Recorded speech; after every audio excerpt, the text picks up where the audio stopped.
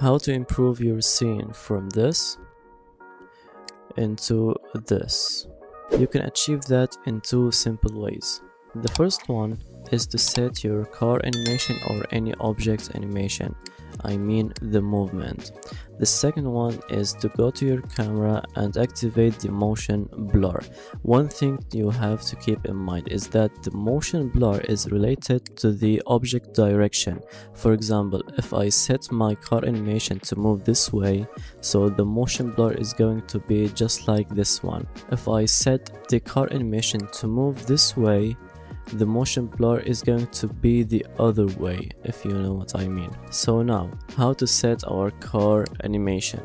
First of all, you have to select the object you want to be blurred. The first thing you have to do is to go there to the auto key and turn it on. As you can see, this line here or the time slider here turns into red. All you have to do is to move your car this way. For example, I want it to move forwards.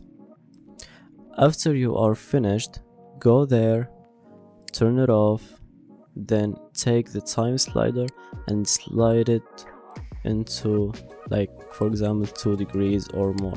It's up to you.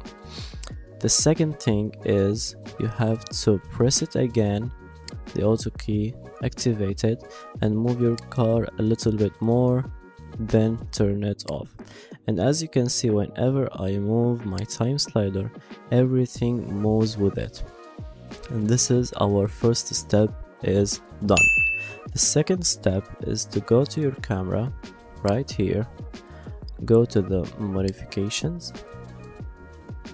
and there is something you have to activate, which is the motion blur. Enable motion blur.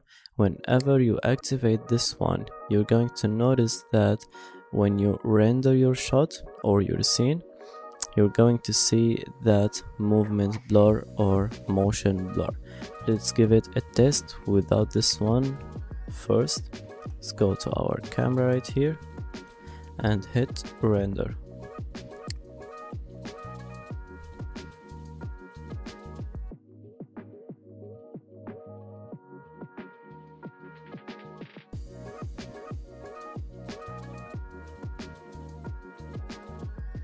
Now, as you can see, nothing is happening over there and it looks not realistic.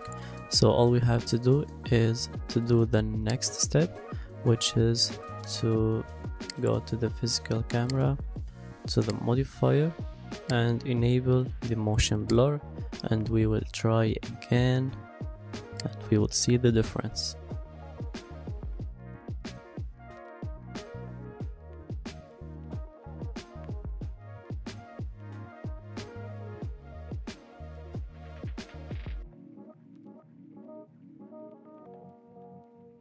That's it. This is all you have to do. Thank you for watching. Don't forget to like, subscribe to my channel, and leave your feedback down below in the comments.